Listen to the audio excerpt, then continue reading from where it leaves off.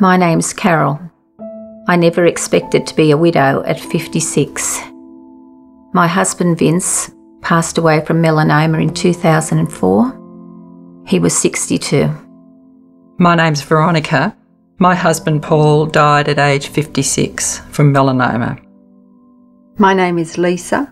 My husband Graham passed away in 2010 from melanoma, aged 64. Vince and I had been married for nearly 35 years. He had a mole on the right-hand side of his body, just underneath his armpit. I begged him to go to a doctor. It started to bleed, and he still didn't go to the doctor. He eventually was admitted to hospital for an unrelated medical condition, and at that time he asked the doctor would he please remove the mole under his armpit. A little bit later we found out that the mole was melanoma. Paul found a mole on his back when he was shaving one day. Couldn't see it, but he could feel it. It was itchy. And he asked me to have a look at it. It was probably about the size of half of my little fingernail. And I was a little bit concerned and asked him to go to the doctor. He didn't immediately go. A couple of weeks later I was at the doctor having my skin checked, and it reminded me to remind him. And he went immediately then to the doctors. He then found out that was excised and found out that it was melanoma. And we pretty soon found out that it was a depth further than we wanted it to be. His first diagnosis of melanoma was when he was 56, and a melanoma was removed from his neck with no further treatment needed. It was only a very small melanoma. There were no regular skin checks ordered, and life seemed to be quite good after that. In 2008, after looking at a spot on his back that I didn't like and which hadn't been attended to, I asked him to see the doctor and asked that it be removed. It was a blistery type of mark which didn't look like the melanoma he'd had on his neck. And when the GP took it out and had it diagnosed, he rang my husband and said, "You need to come in straight away." And he said, "It's a melanoma and it's over 3 millimetres deep."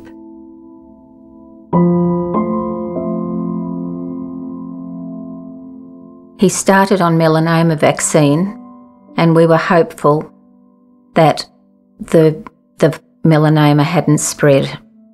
But by the December, he found a lump on his left arm and a biopsy was taken. Just not too long before Christmas, I rang up the melanoma unit and they gave me the news that there was melanoma in the lump on his arm. After the mole was removed, he had to have radiation therapy on the mole site. He had to have his lymph glands removed. In Christmas 2000, he quickly went in to have some surgery. As it had developed under his arms and into his chest, his left chest, and he had to have his whole chest removed and the lymph nodes taken from under his left arm as well. The specialist surgeon who was quite used to melanoma was quite concerned and tried to get him in as quickly as possible to do the surgery. The lymphoscintigram showed that the melanoma had travelled, and so lymph nodes were removed. Now the sentinel node from under his left arm had metastasised, so 26 lymph nodes were removed and a little muscle in his left shoulder, weakening his left arm a little bit. He had to have a full body scan, and it showed that he had 2 spots, 2 tumours both in his lungs. After that, it spread to his spleen, his liver, and his adrenal glands. He had severe pain in his adrenal glands, and he was admitted to hospital for a few days. Surgeries, radiotherapy, chemotherapy. He helped with a vaccine, a trial vaccine, so he had a PICC line in his arm for a long time. He got septicemia from that. He found out he had tumours in his lungs. That frightened him. August 2002, they found out he had a brain tumour. And that really frightened us. We thought, this is not good. And then very quickly after that, he found out he had another 2 brain tumours that were inoperable.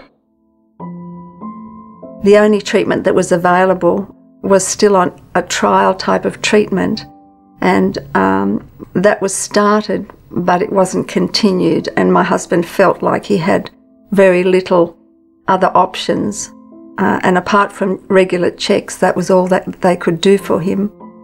He'd suffered a little bit from lymphedema, and then he started to feel nauseous. The doctor ordered tests. They did a blood test, and they couldn't believe that from the May blood test to the June blood test, his liver function test was deranged. The normal range is around 160, his was over 700. So they ordered scans. We had the scans, and on the Friday, we went back to the Mater for results. And the professor came in and said, "I'm so sorry. The cancer is now in the liver, and it's also travelling to the bones." And he said, "How long have I got?" And the doctor said 3 months. Because of the effects on his brain, he started to lose his mobility and his speech. Eventually it was decided that he would have to have the tumours operated on, the tumours on his brain. He did that, and he was in hospital for about 3 weeks, but he was just a shadow of a man. Had to be helped with everything. His speech and mobility came back a little bit, so he was finally released from hospital. Our house looked like it was a hospital ward.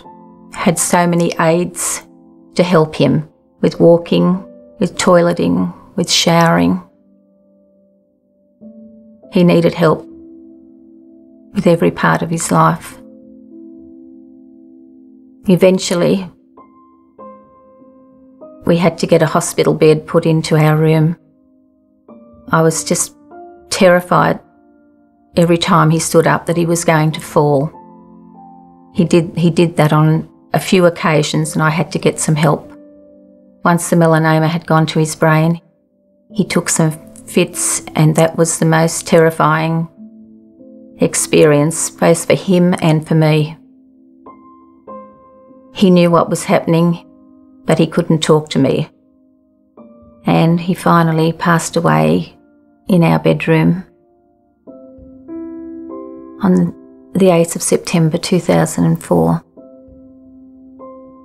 From the time that he had been diagnosed in June 2003, it was just a period of 14 months, but because of what we went through, it seemed like the longest 14 months in our lives. He sent us home with medications to stop the nausea, but that night, as he began to be sick, the nausea just continued despite the tablets and the medication that was given to us. Early on the Saturday morning, Graham couldn't get back from the bathroom because of the weakened state he was in from the nausea. And at 11 o'clock he said to me, "Call the ambulance, I can't breathe." Because of all the nausea, he had renal failure, his kidneys stopped working. And the head of ICU said to me, if we can't get the kidneys to work again, he only has 48 hours left. Professor Hersey suggested we go down to Prince Alfred Hospital, and they were confident that they could attack that particular brain tumour, or those tumours, with stereotactic radiotherapy, which meant his head would have to be in a cage for 10 days, and it had to be down there in Sydney. And we walked away from that, and my son and I were with him. And he said, "No more. I've still got the tumours in my lungs. I've still got... It's everywhere." He said, "I just want to go home." And he was able to stay home with the help of wonderful palliative care team and nurses and my beautiful friends and my beautiful family.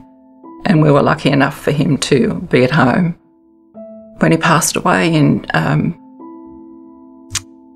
April 2003. My husband lived 19 days. I watched him swell from the...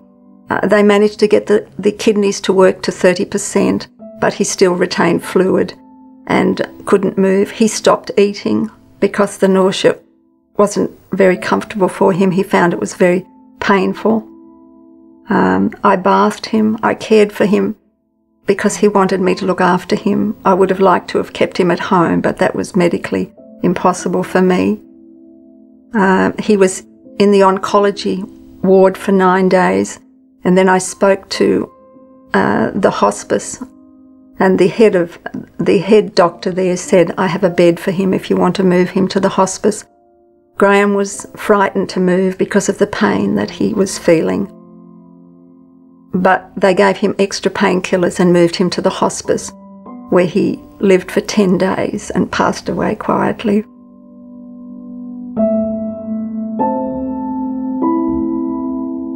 Vince has missed out on so much.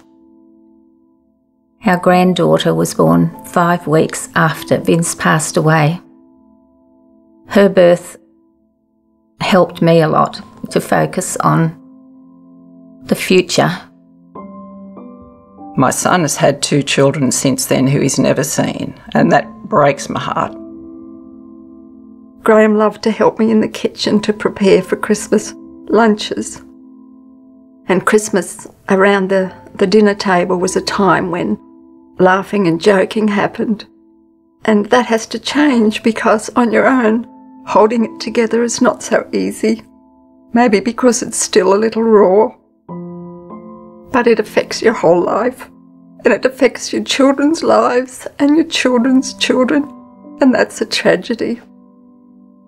Unless you've been through it yourself, losing someone, no one ever knows what it's like. It certainly makes you stronger in some ways, in many ways. But there are so many times when you think, oh my God, I wish he was here. Vince and I never realised that one mole could lead to so much treatment and suffering. He was a sort of person who thought that going to the doctor was a sign of weakness. But if only he'd gone when he noticed his mole starting to change, our whole lives could have been different. And he could still be here today. You can end up having numerous surgeries. If you don't want to have half your chest taken off, if you don't want to have your lymph nodes taken out from under your arms, if you don't want to have lung cancer, if you don't want to have tumours in your brain, I'm sure you don't want to go there.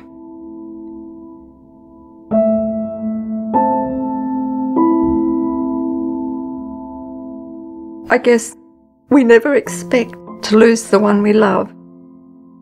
But when it happens, because skin checks weren't done as they should have been done, I want to emphasise how important that is, that wives or husbands check their partners' backs, particularly those areas that can't be seen.